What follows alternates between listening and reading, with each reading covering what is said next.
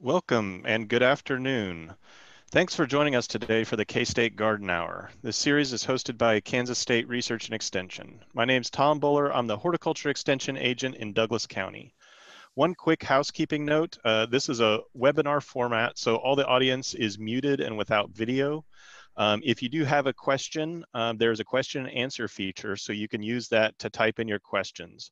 Our moderator today is Ariel Whiteley-Knoll, and she's the horticulture agent over in Shawnee County.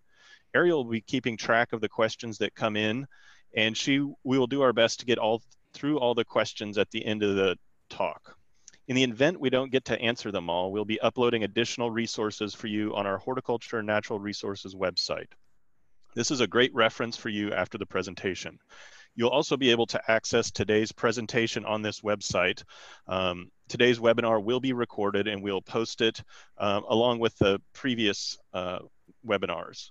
You can find our other topics and upcoming topics on that same website. Ariel's just posted the link over in the chat, so you can click on that over there. The events in this series have been posted onto that K-State Research and K-State Horticulture Natural Resources Facebook page. So you can stay in tune with what's going on in the department, as well as stay up to date on upcoming topics within the series. Be sure to like, share, and use the hashtag K-State Garden Hour to help us promote this program.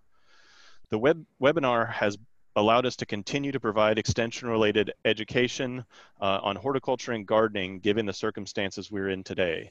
Everyone involved in the development of this series is an extension professional for K-State. Most of us have a background in horticulture, education, or related discipline. Most of all, we have a love for gardening and the natural environment. Oh, sorry, yeah, the website isn't posted in chat. I don't know if you can post that in there, Ariel. We've got our Facebook link in there right now. We have recently added several events to this series, and we'll be talking about some exciting things in the future. We have a week-to-week schedule through the end of September, and then we'll have one topic per month until the end of the calendar year. Today's topic is hummingbirds in Kansas, and I'm pleased to introduce our speaker today, Chuck Audie, who's the Agriculture Extension Agent in Geary County. Please give us a few minutes while we transition to his slideshow.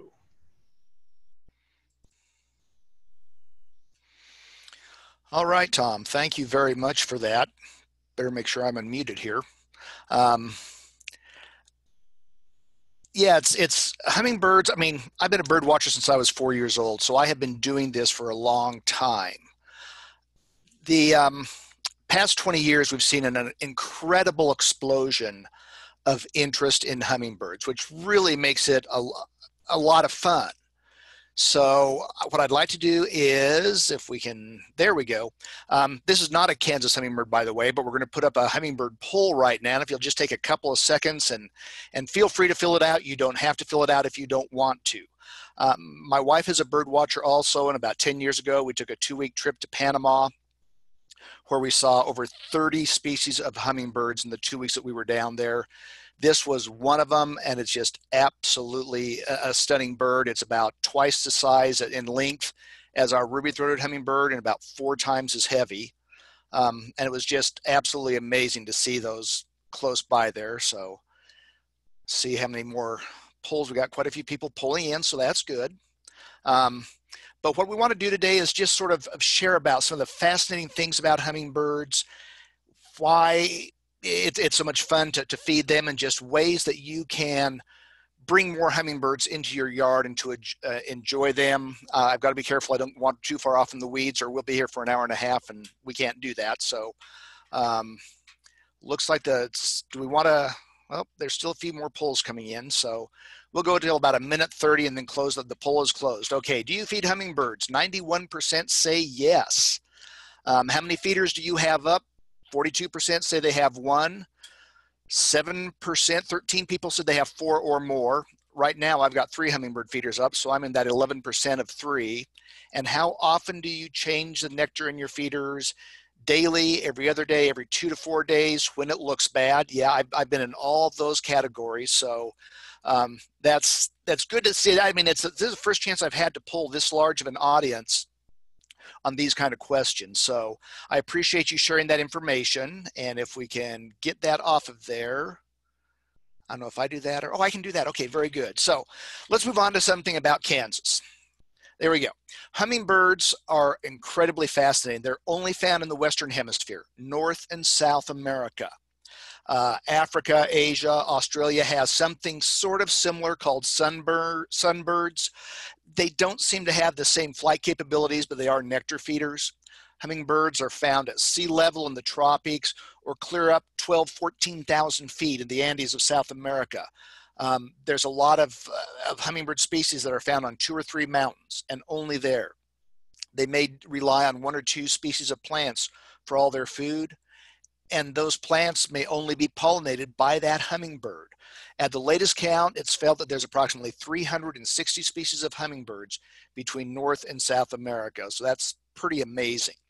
I've got philosophies about a lot of things, and even on hummingbirds. And good selection and placement of plant materials will certainly improve how the hummingbird views your yard and whether they come in there and spend some time. But in my experience, to really bring in the hummers, you need plants and feeders I say often in the plural.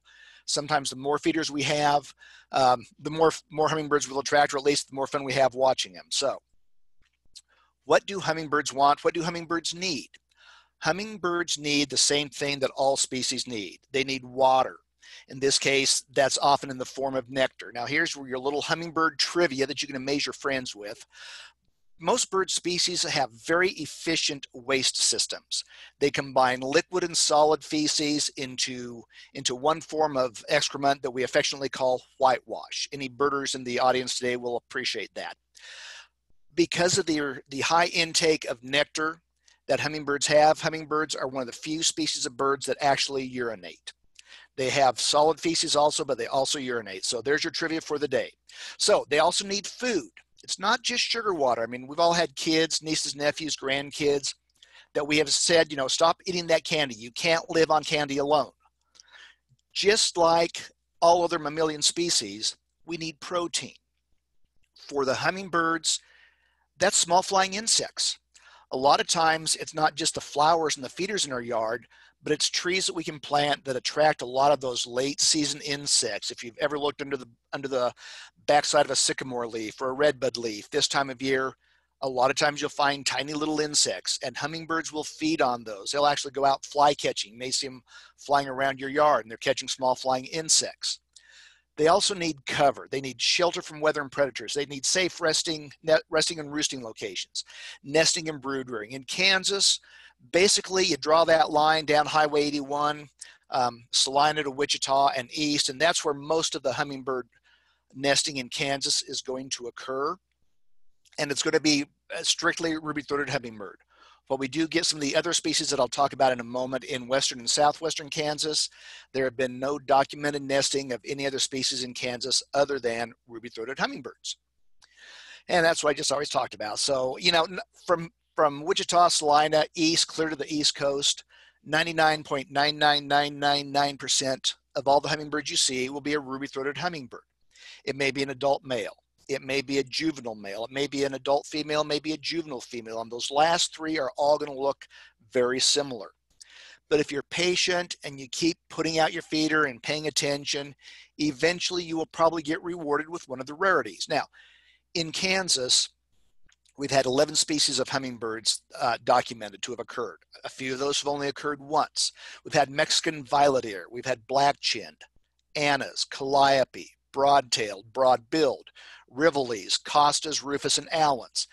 And there's been hummingbird species found in states to the north and northeast of us that more than likely flew over Kansas. So at any time, and especially this time of year, we may get one of those rarities popping through. For 20, 25 years, my wife and I very religiously put out our feeders in our backyard, and we got ruby-throated hummingbirds. And then one Sunday in late July several years ago, I looked out at the feeder, and here was this adult male Rufus hummingbird. Very exciting, a good adult male, the full Rufus. My wife was still in bed. It was about 7 o'clock on a Sunday morning, and I went screaming into the bedroom because when you're a bird watcher and your wife is a bird watcher, you don't want to wind up seeing a bird in your own backyard that she doesn't get to see. So she probably thought the house was on fire. but I drug her out of bed and she got to see this little guy also. Spent the whole Sunday with us, was there Monday morning, and then he was gone. Continued his way on south. So, and then just 2 nights ago, Monday night, we were outside and this little immature female rufous hummingbird showed up. Now, a lot of times you will see hummingbirds and even the ruby throats, it'll get some of this buffiness right in here on the sides, or especially some gray dinginess. That's common in a lot of species, including the ruby-throated hummingbird. But what you want to look at is look at the tail, and right here where you see this rufous, reddish orange, brick color, whatever that is, that was the good clue that this was not a ruby-throated hummingbird. Also, rufous hummingbirds are very aggressive. Even this morning, she was still flying around trying to drive everybody else away from her hummingbird feeders and her trumpet vine, which you'll see a picture of lately. So if you're patient, you will eventually see something else. Now, some of the other ones that are here annually in Kansas, broad-tailed hummingbird. And let's talk a little bit about hummingbird taxonomy, if you will. There's this nice, bright, shiny area under the throat that is nice, bright colored. It's called the gorget. For the most part, only the adult males have it. And this is iridescence, and it only shows up when they're in the sun and in bright light fairly directly. Otherwise, and I'll show you one in a minute where part of the gorget is in the sun, part isn't, and you can see the difference. But this is called the gorget, and you really need the sun to flash that thing up there. Broad-tailed hummingbirds are sort of the western United States version of the ruby throat. If you've been in the mountains of Colorado and seen hummingbirds coming and going to a feeder, and especially if you hear this loud trill that's coming off of their wings, that's a broad-tailed hummingbird. But these will show up in southwest Kansas regularly. The calliope hummingbird, very streaked gorget, very distinctive male, streaked gorget like that. Really neat. It's a small hummingbird. In fact, it is the smallest nesting species of bird in the United States. There was one out in Dodge City just right now. In fact, a friend has one that is coming to his feeder out there. So the adult males, like I said, are always easy to identify. The females can sometimes get a little bit tricky, but the calliope hummingbird it looks small. It's all hunkered up there. But it's a cute little bird. I need to also say thank you to my good friend Bob Gress for letting me use some of his hummingbird pictures in this program today. The black-chinned hummingbird, I affectionately call it the K-State chinned hummingbird because of the purple gorget there. But here you can see where part of the gorget is in the sun and catching that light, and the rest of it is not. In fact, if it's not in the sunlight, an adult male ruby throat and adult male black chin are going to look very, very similar. They're very closely related. The immatures and the females of ruby throats and black chins are almost impossible to tell apart, even by hummingbird banders that have them in hand. It can be very, very difficult. So, but you get an adult male in the sun, you have no doubt that it's a black chin hummingbird by that purple. I'll just leave that there for a second longer because it's K-State purple, of course. And of course, the ruby-throated hummingbird. This is our hummingbird du jour, especially in the eastern half of Kansas. Surprisingly, you get out towards the Colorado border and ruby-throated hummingbirds become fairly rare. So that's just something to keep in mind there. All right, the hummingbird season in Kansas. Get a brief, furious spring migration. I tell people, get your hummingbird feeders out by April 15th. If you look at the long-term dates, they're going to hit the southern part of the state, frequently the 12th or the 13th of April. April 15th is a good date to shoot for. And they're going to be coming through clear up into early May. You may have this short periods of time when you have a cold front blow through with a north wind that'll kind of stop migration. You'll have a lot around. But by the end of the May, the ones that are going to nest in Kansas are here and staying here. They're getting busy with their job. The rest of them have moved on. The thing to remember about hummingbirds in the spring is they have one purpose: procreation. They want to get nesting. They want to have young. They want to have offspring. If you get into, the second week of June and you don't have any hummingbirds coming to your feeder, you probably just don't have any nesting in your neighborhood. Take them down and then wait until later in the summer. Midsummer on through early fall, and by midsummer I'm saying from about the 15th of July on, that's when we get the southbound migration. The nesting season is over. They're heading south. They have all the time in the world to chase each other, visit flowers, visit your feeders. So at this point in time, you want to really make sure that you've got plants in your garden, plants around your landscape that are going to provide roosting habitat, food, and also something to consider for nesting. We'll talk about that here in just a second as well. Yeah, I already talked about that. This is also the time when they're heading south that species that breed in the Rocky Mountains, the calliope, broadtail, rufous, clear up into Canada, they start moving south and they tend to wander east. They will wander clear to the east coast. So that's when we really want to be on full alert, get out more than one hummingbird feeder, get out two, get out three, whatever your budget can afford for buying sugar. Maximize the plants that are blooming now. We have a lot of plants that bloom early in the spring, in April and May, that hummingbirds will use, but they're not that effective because they're not blooming now. So we really want to look at stuff that's going to bloom mid to late summer. Just a little bit, and this is something I added to this program a couple of years ago because everyone was so fascinated about hummingbirds nesting in Kansas. And this is all from Birds of Kansas, Thompson and others from 2011. Nest building has been documented from June 4th to July 2nd. Eggs been found in nests June 14th to August 10th. Nestlings from June 26th clear up to August 27th. Important thing to remember about ruby-throated hummingbirds. The female is in charge of everything. The male's only job is to make sure that the female lays fertile eggs. She determines the nest site. She takes care of them. She does the whole kit and caboodle. So that's an important thing to keep in mind. A little bit about the ruby-throated hummingbird. Their average length is 3.4 inches long, wingspan of 4.5 inches. Their weight is 3.2 grams. A penny weighs 2.5 grams, a nickel 5 grams, so they're just a little bit more than a penny, less than a nickel. That's not a very big bird. Lifespan, the record is 12 years. On average, they're going to live 3 to 5 years. I will tell you they have excellent memories.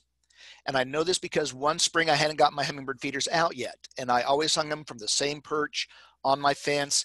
And I looked out one afternoon and here was a hummingbird just perfectly going around right where the hummingbird feeder should be, looking for it. Now, the only way he would have known that a hummingbird feeder was there is if he had visited it the previous year or two. So I hurried up and got my hummingbird feeder out and he stuck around for it and came back. So now keep this size in mind, 3.2 grams, not very big. They often nest near the tip of a downsloping branch. They want open area below, cover above. Cover obviously to keep the rain and the sun off of them. When you watch hummingbirds come into the feeder, a lot of times they come in low and fast and then pop up to the nest. And that's kind of a predator, defense mechanism. They can, as they go up, they're slowing down so they can land. They want to do the same thing coming into the nest. They've been documented nesting in oak and hornbeam, yellow birch, poplar species, hackberry, pine, generally prefer deciduous over coniferous plants. They've been documented nesting 1.5 to 50 feet up. Generally, it's going to be 16 to 23 feet high. Main determining factor is the availability of nearby food, nectar, and insects. And the female is going to be figuring that out from the time she arrives until she starts building her nest. All this information is from Birds of North America. Arthur Bent, back in the mid part of the 20th century, was doing a lot of studying of a lot of bird species, and he spent time watching how they built the nests. And the female will start, she'll find the spot, and then she'll get this thistle down and dandelion down and spider web and start making what they call a saddle. And this part cracks me up. He says she stamps down the base with her feet. This bird weighs as much as a penny. The only time they use their feet and legs are for perching. They don't walk, they fly everywhere. But she stamps down the base with her feet. So then she just goes using plant down, bud scales, and spider webbing to build up the sides of the nest. She uses figure-8 motion. When she gets to the top, she puts the edge of the nest under her chin and starts pressing down to compress it and firm it up. Diameter, outside diameter is 45 to 50 millimeters at base, about a height of 40 millimeters. Think of a quarter. The width of a quarter is almost 25 millimeters. So a quarter will just slip down inside of it. If you put it on edge, that's how deep it is. It's not a very big nest. The eggs, think of those jelly beans you get at Easter time, the really small ones. That's about the size of her eggs. So I've spent my entire life watching birds, trying to find a hummingbird nest with no success. And a friend in Clay Center sent me this picture one day of a hummingbird on a nest, a fairly freshly built nest. This happens to be in an elm tree. And the next day she sent me pictures of a hummingbird on the other side of her house nesting in a sycamore tree. And I still haven't found me a hummingbird nest yet, but you can see how you've got all the spider web and all these little pieces of lichens and scales, and just very perfectly identified. People ask, do they use the same nest from one year to the next? And my answer is generally no, because the hummingbird that nested in her sycamore tree, about the time the birds fledged, the nest looked like this. Typical teenagers have pretty well trashed the house. So if it stayed in good shape, they could possibly use it, but not very common. Hummingbirds, ruby-throated hummingbirds in Kansas are generally single brooded. In the deep south, they will sometimes have two broods. So right now, for the most part, hummingbirds, if they haven't gotten the young out of the nest, they're about to do that. So it's getting towards the end of the season, but we got migration coming through. Okay, what are some plants that we can put in our yard that'll be attractive to hummingbirds, that'll entice them to come in and check things out? Well, hummingbirds will feed on more than just red flowers. Quality and quantity of nectar in that flower is important. Take something like daylilies. You know, modern daylilies don't have nectar. So they look pretty, but they aren't any use for the hummingbird. The color red is a flashing neon sign for hummingbirds. If you've got hummingbirds coming to your feeder, put on a red shirt, a red top, a red hat, and just go out and sit in a chair near the hummingbird, 5-10 feet away from the hummingbird feeder quietly some afternoon, and just see how long it is until one comes and checks you out. They will do it, and it'll just be an amazing thing to have happen. Okay, good old traditional red salvia is a mainstay. This is the old-fashioned red salvia. Now we've got Lady in Red salvia that I personally like a lot better. Last week, Tom Buller in this webinar series was talking about using floating row covers to protect plants from that early frost. You know, you get that early frost, and then it gets nice again for 2 or 3 weeks. I've got friends in Garden City that plant about 30 pots of salvia every year, have them scattered all over their front and backyard for the hummingbirds to make use of. When that first frost is coming in, that first couple 3 cold days, they pick up all the pots, move them into the garage, and then when it warms up afterwards, they move them back out. So even if there has been a freeze, they've still got blooming plants for the hummingbirds, because the hummingbirds are probably still going to stick around. So that's just a little trick that you can do if you want to. Augusta, I always mess up the pronunciation of this one. Agastaki, there we go. Hummingbird mint is one that's called for. 15, 20 years ago, this was hard to find. You had to mail order this in. Nowadays, it's showing up more and more at nurseries. It's a beautiful plant. I've been out in the Rocky Mountains around big beds of this, and it's just loaded with hummingbirds. So it's a plant to consider if you haven't used it before. This one I put in there and cringe every time I put this slide up, because trumpet vine is aggressive. If you've got a small lot in town, don't plant this. I planted one in 1987, the spring of 88. I started trying to kill it. I'm still trying to kill it, and I'm just going to sell the house and be done with it. It will run all over the place. But the picture on the left here, that happens to be at my house on the farm. And there's a windmill tower underneath that, believe it or not, an old windmill tower. But that thing is now covered with trumpet vine that I moved out there for my mother-in-law previously. And the hummingbirds are all over it.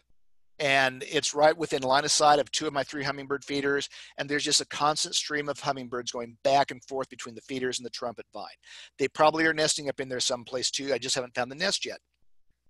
If you've got a lot of room, you live out in a large lot, 3 to 5 acres, or live out in the country, go ahead. If you've got a small lot in town, I would strongly discourage planting this plant. Scarlet runner bean is an heirloom bean variety. It's a climbing bean, gives you a chance to garden vertically, garden up, but it's got these wonderful red flowers that hummingbirds really like. So you got a dual purpose here. It's something that you can take the beans off of it and eat, and taking the beans off will encourage it to keep blooming. So that's just a good plant to use. If you look at packages of hummingbird mix, they've got a lot of different seeds in there for you to plant. Quite often you'll find scarlet runner bean in those seed mixes. Cardinal climber is it's another one that if you live in the eastern or southeastern part of the state, or eastern or southeastern U.S., it may volunteer readily and become troublesome, but here in Junction City, Geary County, I've never had it volunteer. I learned about this one from spending time down in Elkhart, Kansas, clear down in the very southwest corner. And people would stick these pipes 5, 6, 8 feet tall in their backyard, and then run twine and tie it tight down to stakes in the ground, kind of like a teepee or a wigwam. And then they would plant this cardinal climber at the base of it, and by September, when the hummingbirds were coming through, you just have this tower of red blossoms, and hummingbirds just loved it. This is a very frost tender plant, so wait until you're well past chance of frost before you plant it. First frost comes along, it's just going to wither and die, but it's a good plant to attract hummingbirds. Cardinal flower is native. I often associate it with wetlands. There's a small creek just outside of Junction City here that has a nice little patch of it, and there's always hummingbirds around there. There's hummingbirds that nest there, have for 25, 30 years. So good plant, especially if you've got a wet area, if you've got a wetland area, put in some cardinal flower. Bee balm. A lot of my sources talk about bee balm being a good nectar plant for hummingbirds. I don't have any in my landscape. I can't attest to that, but it serves as a reminder for me to mention that any of these plants that will attract hummingbirds will also attract other pollinators, including bees. If you are allergic to bee stings, proceed with caution. I have a very dear friend that is deathly allergic to bee stings, and she continues to garden and put out lots of flowers, and I think she's just flirting with death. But bee balm is another good all-around plant. Butterfly bush, another one that a lot of the books about landscaping for hummingbirds talk about. This is my butterfly bush. It's blooming great. I have never seen my hummingbirds go to it, but boy, the butterflies love it, and that alone is good enough reason to put it out in your landscape. I want to get a red flowered variety and try that and see if that does make a difference. But butterfly bush. Hollyhock, every old farmstead used to have hollyhocks. Then they kind of fell out of favor. They're coming back around now, but if you've got the space, put some hollyhocks in there and then ignore it. I think hollyhocks thrive when you ignore them. Put them up on the side of a garage or along the alley or someplace, but they'll keep going, and they're a good nectar plant. Hummingbirds will love them. Rose of Sharon is what I call a multi-purpose plant. It's a shrub. It needs to be pruned regularly to keep it blooming because it blooms on the new growth from this year, kind of like roses do. It's a good screening plant. So if you've got that neighbor, you just as soon not have to look at their house all that often. You know, Rose of Sharon is a good plant to put out there. It's also one, if you have that spouse that's prone to going out early in the season, the first nice day in March, and wanting to do some pruning, and then they tear into the forsythia and the lilac and the spirea and cut off all the blossoms, you know, plant a bunch of this and send them out to take care of that, because it needs to be pruned in the spring anyway. So that's just a great opportunity, but a good hummingbird plant. I'm going to wind up with good old-fashioned cannas. I've got red cannas here, but they will feed on any color of cannas. A good hardy plant, a good foliage and flower plant. I was down at some garden in Georgia quite a few years ago in September, big beds of cannas, and they were just alive with hummingbirds. So that's another one. If you like that tropical foliage look, that's one to certainly consider. Just some basics. I always have to throw that in there. Masses look better and are more likely to attract hummingbirds. The more of something you've got, it's more better eye appeal to you and the hummingbirds. Right plant in the right place: sun, shade, the wind, the soil. Take all those things under consideration. If you aren't sure, you know, talk to a master gardener, talk to an extension agent, talk to a seasoned nurseryman. They will let you know, to describe your area to them. They'll say, yeah, that's a good plant for this. Or they may say, yeah, you don't want to plant that one there. And then just my general analysis is overcare the annuals. Keep them fertilized, keep them watered, keep them deadheaded. You want to encourage them to keep blooming. Those annuals are going to want to make seed. So if you keep taking the seed producing pods off, the flowers after they're spent, they'll just kind of do this little panic thing and go, oh, I got to bloom some more. So then they'll put up some more flowers. And then a lot of the perennials were basically weeds that nobody else wanted, and they thrive on neglect. So just put them in, do the minimal amount of work. You overcare them, it doesn't seem to work nearly as well. Need to also just make a quick mention about orioles. Orioles, we have orchard orioles and Baltimore orioles. These are all Baltimore orioles on these pictures. Are breeding species in Kansas. They will come to your hummingbird feeders, especially in the spring. In the lower center picture, that's an oriole feeder. There is no difference between the nectar we put out for orioles and the nectar we put out for hummingbirds. They will go back and forth readily. They also like grape jelly. A lot of birds like grape jelly. Some studies are going on now that are coming up with differing results on whether they think we should or shouldn't feed grape jelly. But if you don't want to do that, cut in oranges and in half and put them out on a nail. This feeder has a place right where you can put them right there. But I just have nails stuck on top of an arbor and just stick the half of an orange on there. In the spring, when the orioles come back, they are hitting that hard. They're going to arrive about 10 days later than hummingbirds and leave about 10 days earlier in the fall. My experience has been that when the hummingbirds first come in, they will be hitting the feeders hard, and I will put up an oriole feeder. I do not dye the water, and I'll talk about the dyes here in a minute. But they hit it hard. The hummingbirds will be at the oriole feeder. The orioles will be at the hummingbird feeder. They get along very well together. But once they really get active feeding the young, they're out collecting caterpillars, and they really start, they cease coming to my feeders. I've still got a few coming into oranges. I hear them chattering in the yard, so I'm still putting some oranges out, but they're going to be gone pretty soon. Mockingbirds, catbirds, thrashers, house finches, a lot of other birds will come into that grape jelly.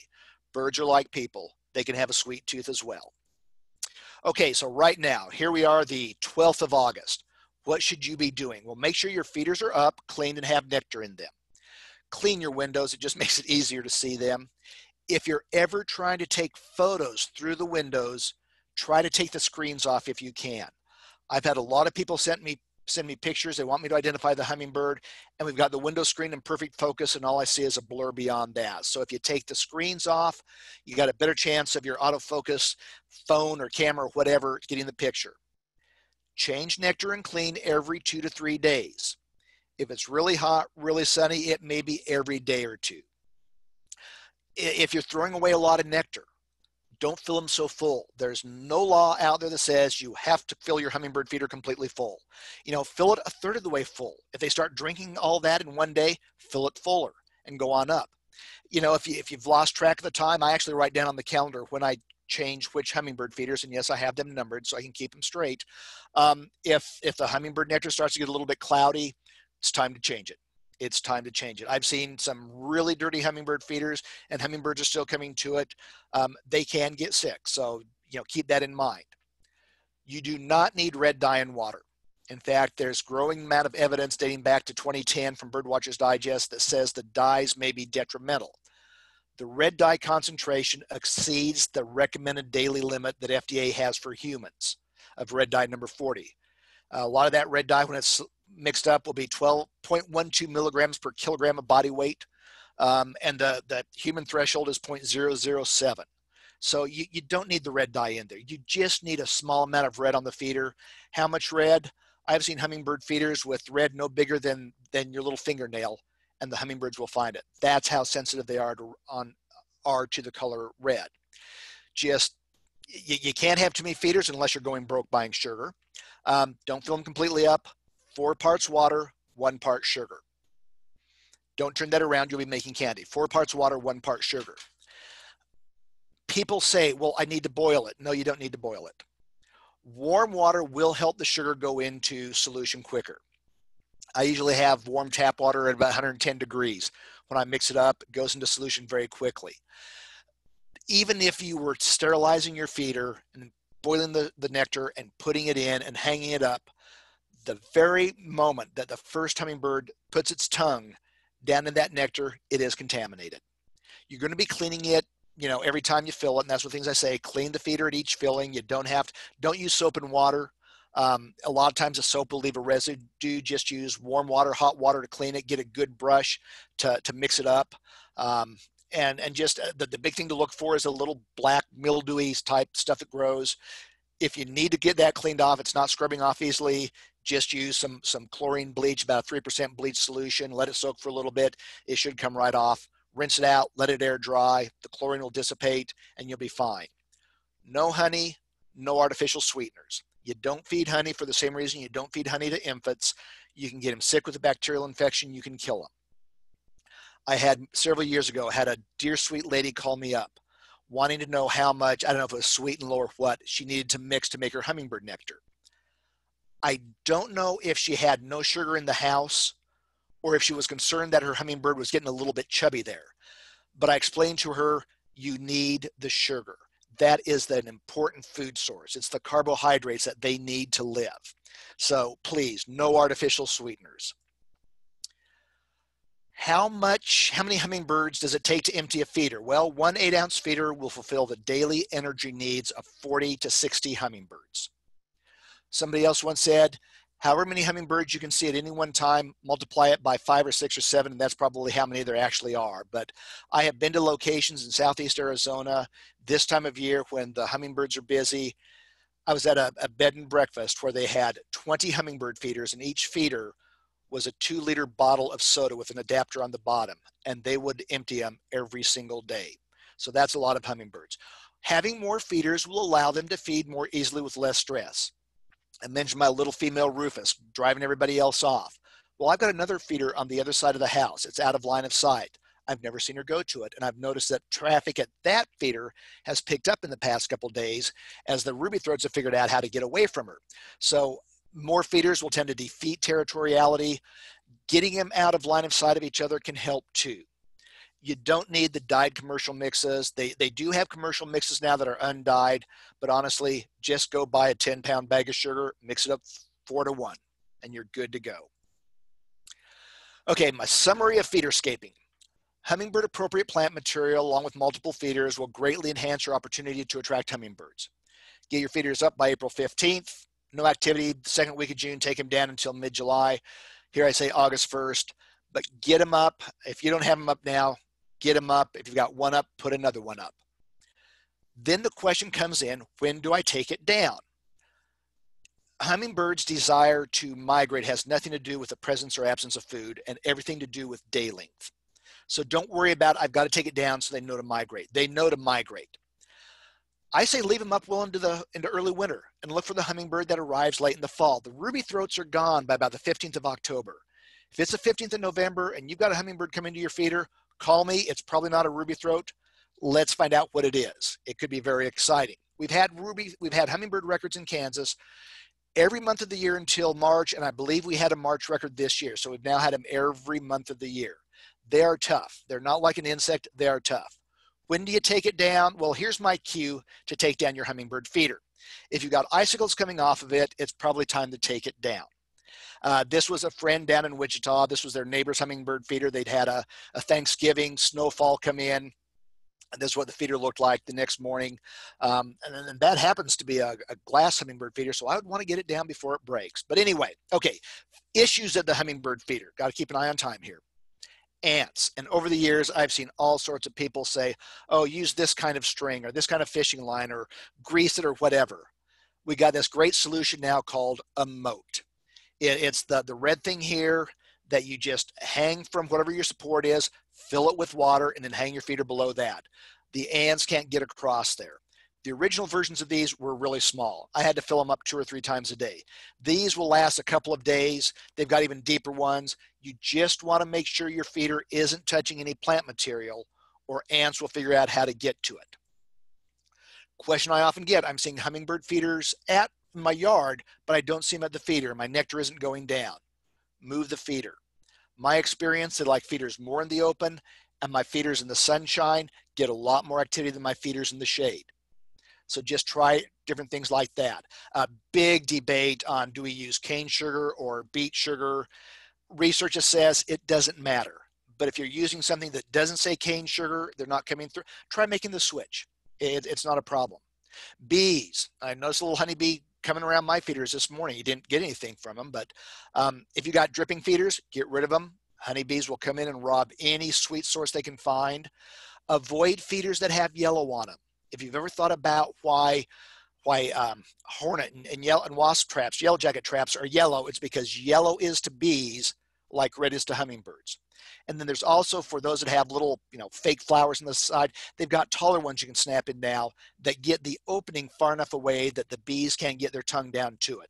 You can just take little cocktail straws, cut them off so they sit about 1/4 to 3/8 of an inch above the top of the feeder.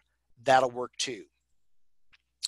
People report, I don't have very many hummingbirds this year, while others are reporting normal numbers. A couple of different things can happen here. I think we've got a situation in some cases of what I call NFS, neighborhood feeder saturation. Number of feeders within a geographic area exceeds the needs of the hummingbirds that are there. So they're just spreading out. They can have their own hummingbird feeder and they don't have any competition, less stress, energy conservation, you might say. So I think some cases it's just everybody's getting on the bandwagon. And populations of birds can be cyclical. You can have hummers for several summers, and then those birds wind up going somewhere else. Or maybe something happened to that group of hummingbirds as they were migrating or in their wintering area down in Mexico and northern Central America, and they didn't survive. In a year or two, it normally cycles back around. I just say, just be patient, keep putting stuff back out, and you should be good to go. Okay, a couple of myths real quick I want to get rid of.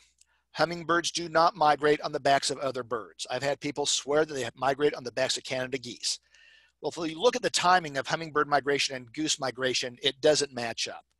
No self-respecting hummingbird would be caught dead hitching a ride on the back of a goose. Finch feeders should not be near hummingbird feeders. The finches will kill the hummingbirds. I don't think there's a finch out there that can catch a hummingbird. They can outfly them easily. So in fact, I've got a finch feeder right next to my hummingbird feeder. It's not a problem, except the house finch every once in a while lands on my hummingbird feeder and tries to drink the nectar unsuccessfully. Hummer threats. From what we can tell, predation is not much of a threat. A lot of things have been documented. Cats certainly kill birds. That is a big problem that I could spend a whole nother hour talking about, but simply cats need to stay indoors. 2.6 billion birds a year they're killing in the US and Canada. But other things have been documented taking hummingbirds, small raptors, small hawks, shrikes, Baltimore orioles, eastern kingbird. Praying mantises, we've all seen those pictures. Our native mantis, the Carolina mantid, it's only a couple inches long. It is not going to be able to take a hummingbird. The large Chinese mantids, yeah, they can take a hummingbird, and that's been very well documented. It doesn't happen often. If you see a large Chinese mantid out around your feeders, go out and get them out of there. But dragonflies, frogs, even large spider webs will catch hummingbirds sometimes. They're subject to accidents. Spiny or hooked plants. Burdock is a non-native plant that has this big, showy, reddish, rose-colored flower. It also has a seed pod, kind of like a giant cocklebur, and hummingbirds can get caught in that. Window collisions, cars, radio towers. One of the challenges is because of small size, it's hard to find mortalities. You're looking at something that's not very big. It has a collision with something, it just disappears. So the breeding bird survey does show that ruby-throated hummingbird numbers are stable to increasing. So they seem to be doing very well right now, probably because everybody's feeding them. If you want a reference, a good reference for hummingbirds, Peterson Field Guide has Hummingbirds of North America by Sherry Williamson. You can see from the scan of my book, it's a well-used copy. There's a couple of other good books out there. If you're really getting into it, contact me. I'll be happy to give you some additional references. But I tell people it's all about having fun. Feeding birds of any kind, it's all about having fun. If you have additional interest, ksbirds.org is a website of the Kansas Ornithological Society. It just has a lot of information about birds in general. Hummingbirds.net and hummingbirdssociety.org are two awesome hummingbird-oriented websites, just tons and tons of good information there. And that long, awesome one at the bottom, GaryCountyExtension.com. Yeah, I've got a series of 8 backyard birding guides on a lot of different topics there. So it includes landscaping for hummingbirds and some of those others. So we started with some hummingbirds from Panama. We'll end with some hummingbirds from Panama. This was at a nature center there, some white-necked Jacobins. And we just sat there and literally spent all morning watching hummingbirds come and go to the feeder. So that pretty much wraps up my talk, and I'm right on time, it looks like, so we can head on into the Q&A, and I'll turn over to whoever's got it next. Yeah, thank you, Chuck. Thanks for sharing all that information on hummingbirds. It was really interesting and insightful, and inspired me. I'll probably go buy another hummingbird feeder after the talk. I do know we have a lot of questions to cover. We'll begin our Q&A session and see if we can get them all done by 1 o'clock. And so with that, I'm going to turn it over to Ariel. Thanks, Tom. Chuck, you did a great job, and the questions are pouring in. So luckily we have a few questions that kind of overlap. So I'm going to try to prioritize those since a few people had the same questions. The first was a really good question. What is your professional opinion about the potential downsides of feeding hummingbirds as opposed to creating a garden with hummingbird-friendly plants? Specifically, she wanted to know if you think that the hummingbird's obsession with red is actually related to people feeding them. Okay. There have been dozens of studies for the past 50 years about feeding birds in general, and does it have a negative impact, back and forth. And the studies have basically come out and said, don't really see that it makes much difference. Humans do enough negative things to impact hummingbirds, including letting cats run wild, impact birds, that I think that, we're just trying to balance things out a little bit. It's a personal preference. If you don't want to feed, you don't have to feed. The sugar water, the hummingbird nectar that we make up actually comes pretty close to mimicking what the average flower nectar is. So it's up to you. Certainly making a good landscape that's going to attract hummingbirds is not a bad idea at all. So go ahead and just, it's going to come down to your personal choice. Awesome. And then we had a few questions specifically about trying to create hummingbird landscaping in the shade. One question was about seeing hummingbirds on hostas, and of course those aren't red flowers. So why was that happening? But then also, what are some good shade plants for hummingbirds?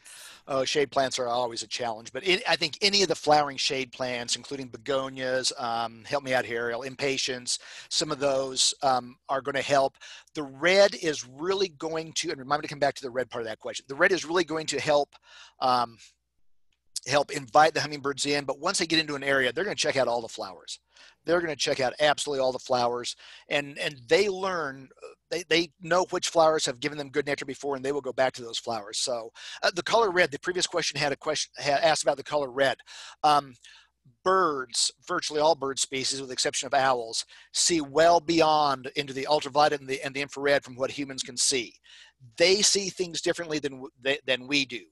And time again, the red with the hummingbirds, that's not because we put out red hummingbird feeders.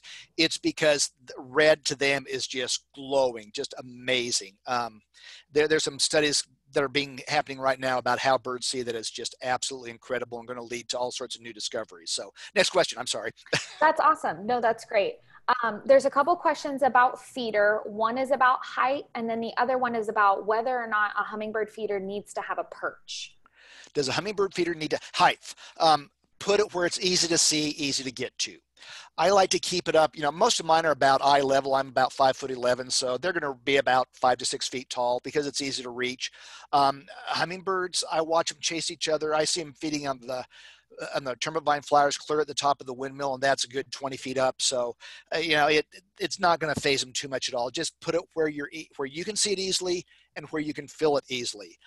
With or without a perch, that gets a lot of people going, because there's an occasionally noted that hummingbirds late in the season, when it's cool, drinking cool nectar, they'll almost turn them back into their stupor, especially if they're on a perch, because the cold water, the cold nectar cools them down so much. I've never noticed it. Some people are adamant that there should not be a perch. They should keep flying all the time. Sherry Williamson, who wrote the hummingbird reference I used, says it's up to the personal reference. If you've got a perch, a lot of times it's easier to study them if you think you've got a rarity. But again, that's going to be a personal preference. Great. So one question was about someone who had actually observed an adult female sort of baiting a territorial male away from a feeder so that a juvenile would have an opportunity. Have you had any experience with this behavior or other behaviors specifically relating to the juvenile hummingbird? I had 3 immature male ruby throats in my feeder one year, and they all had, even as juveniles, they'll start to get the red in their gorget, and they all had 3 different color patterns or different spotting in their throat. So I could tell which one was which. I called them Alpha, Bravo, and Charlie. Alpha was the one that tried to be dominant. Beta and Charlie, or Bravo and Charlie, developed this game where one would come in and then lead the dominant hummingbird away, and the other one would come in and feed for a while. Alpha would come back, chase Charlie away. Beta would come in and be able to feed for 20 or 30 seconds. And they would just keep doing this all afternoon long. So yeah, they will certainly do cooperative feeding if necessary. That's awesome. So another question was, somebody had a hummingbird feeder out, had lots of hummingbird feeders, and then they disappeared. She put the feeder out around April 20th, and then in the beginning of June, all the hummingbirds were gone. Yep, and that's a case of they're simply not nesting close to her house. So in that case, if they're all gone, the nectar consumption just goes to nil. bring it in, wait until the 20th of July, then put it back out. But that's a classic case of where big numbers coming through, and especially if you have a wave of migrants that hit a cold front here in Kansas, that north wind blows for 4 days. We have it about every year in the spring. Migration just stops. And once the wind switches around to the south, they head on out. And during that time, I mean, at one time I had over 25 Baltimore Orioles in my trees this spring hitting the feeders because we had north wind. So once that happens, they're going to move on. That's great. And that kind of leads into the next question. What's the typical feeding range for a nesting hummingbird? They're going to go no further than they have to, but they will go up to 1/4 mile. Ideally, they're probably not going to want to nest that far away from food sources. So they're going to prefer to have it within a couple hundred feet, because you've got mom there and she's doing all the feeding. Hummingbird nests normally have 2, rarely 3, occasionally 1. And as you can see, if you remember those 2 young hummingbirds about to destroy the nest, they're hungry. They want a lot of food. So she doesn't want to spend a lot of time in transit. That's great. So another question was from somebody who's been buying frozen blueberries and putting them into jelly feeders for the Orioles, and noticed one day that there was a hummingbird on that feeder, but it was also raining. So she was wondering if the hummingbird was just seeking some shelter under the feeder, or if it was actually the smell of the jelly and the blueberries that attracted the hummingbird. Yeah, if the grape jelly seems to be the preference. I had a friend that tried all sorts of other ones, and grape was the choice. As it gets warm, it'll sometimes get some liquid coming up to it. And I have seen the hummingbirds actually sipping the liquid that gets in that jelly container. Bird sense of smell is something we're still figuring out. So I don't know that they're smelling it so much as they just see a sweet liquid and they say, let's see what this tastes like. And they do that. That's fantastic. So you talked a little bit about this already, but should you keep hummingbird feeders away from other bird feeders? And then there was another question about keeping them away from squirrels. Okay, 2 different questions. It doesn't matter. I've got like 4 feeders plus my hummingbird feeder off my front porch. Doesn't phase any of them, except that sometimes the finches will land on the hummingbird feeder, and then I got to clean their mess off the hummingbird feeder. Squirrels can be an issue. I try to keep, with any feeder, I try to just keep other foods around. I also have troubles with raccoons throwing my hummingbird feeders on the ground. So I just have to take in my hummingbird feeders every night. But squirrels can be a problem. You can just try the same squirrel avoidance techniques you use for seed feeders. Great. And then one person said that they felt like they had hummingbirds that were actually purposefully running into windows, and if you knew why that would be. Not so much hummingbirds. Window collisions are a big problem. Cardinals are notorious for beating their brains out because they're seeing their reflection in the window, and they're going to chase that interloper off their territory. They get very territorial. Hummingbirds could do that. There's a pretty good technique out right now. You can find it, on the internet, where you put very fine white lines up and down on the windows about 1 inch apart. And the birds see that, and they don't want to fly through that way. So, and that seems to have worked very well.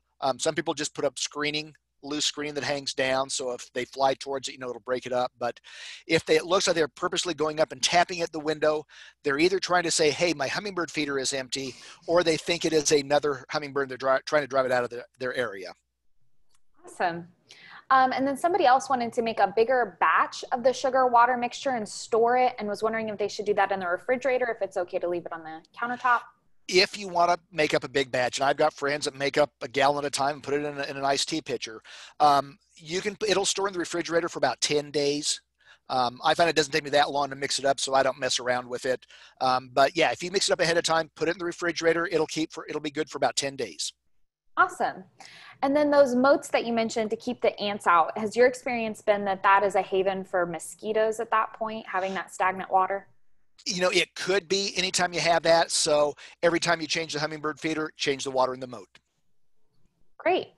Let me just go through and make sure we got most of our questions answered. And I'll tell people that my email address was there on that last slide.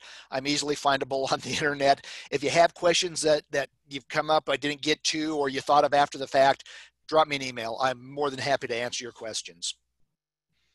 That's perfect.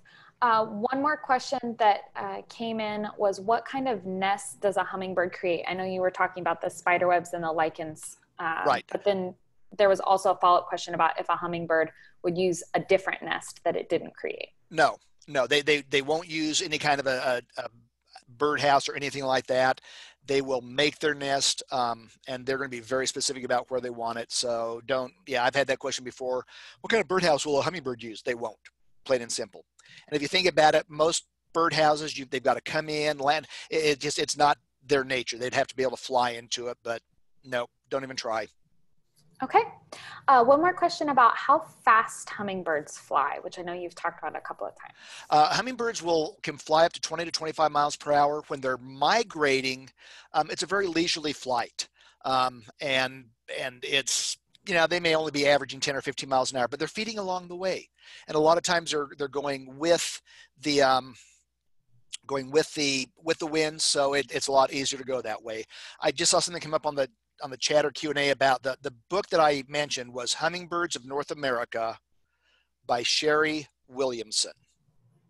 So I'm going to hold it up there and you might be able to see that. But anyway, yeah, Hummingbirds of North America by Sherry Williamson. Excellent. Sherry's a wonderful person. I usually have to send her 1 or 2 pictures a year going, Sherry, what is this hummingbird? So she's a sweet lady down in Bisbee, Arizona. Fantastic. So we had a couple questions specifically about the nectar. One is somebody's using a product called Feeder Fresh to keep the nectar fresh, but the label doesn't actually say how long it keeps it fresh. Do you have any experience using that product? That and I think I saw a question pop up on the chat about hummingbird mixes that are fortified with vitamins and all that. We really discourage any of that. Use sugar and water, change it regularly. If you feel like you're throwing away a lot of sugar water every time you have to change it, don't fill it so full. But really, it's just we discourage any of the. I mean, I know people that have been sticking honey in it. Don't do that. There's stuff being advertised with added nutrients, just don't. Make sure you have good landscape. 4 parts water, 1 part sugar, and go with that. And then another question specifically about the nectar. You talked about how the dyed nectar really isn't beneficial. Why do you think that they continue to market those items with the red dye if they're not helpful for hummingbirds? Because consumers continue to buy them. I had somebody say, I'm going to continue to use it because I just think it looks appropriate. Matthew just tossed up a question there I caught. Stronger. Do you mix it stronger than 4 to 1?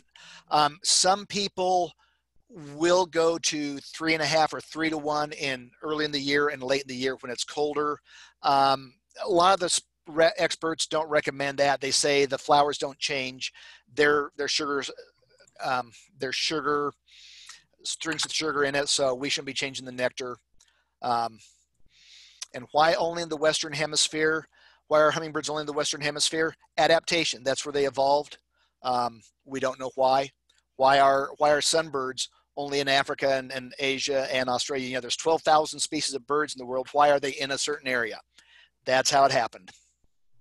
We can't give you a better answer than that.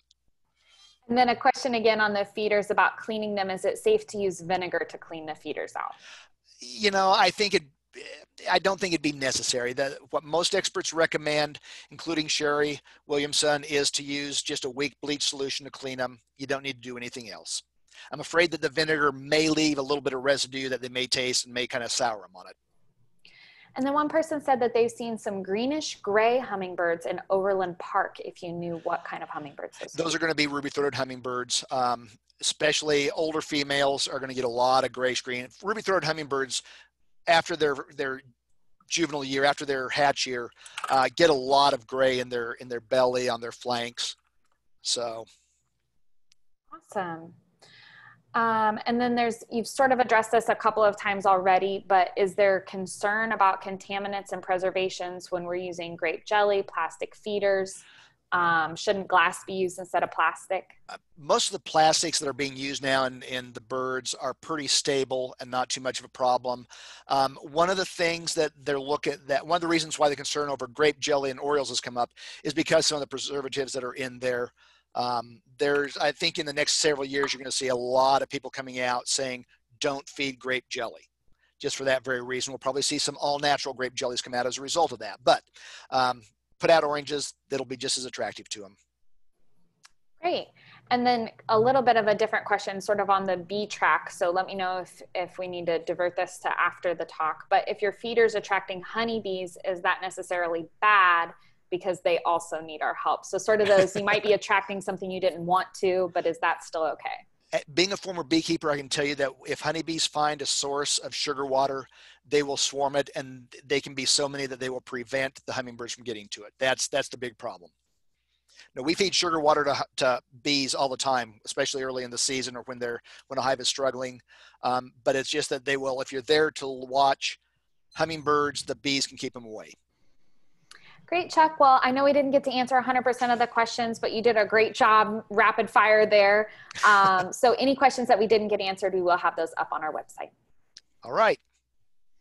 All right. Yeah, once again, thank you, Chuck, for that wonderful presentation, and thank you all for joining us here at the K-State Garden Hour series hosted by K-State Research and Extension. Really glad you could join us to learn more about hummingbirds.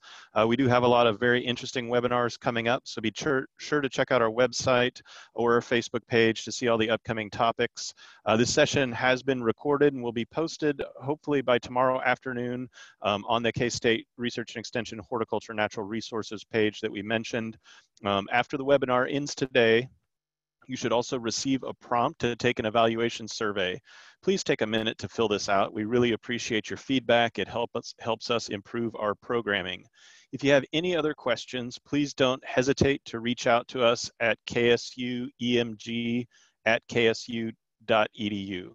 So our website or our email again, ksuemg@ksu.edu. Thank you again. Hope you have a great rest of your week.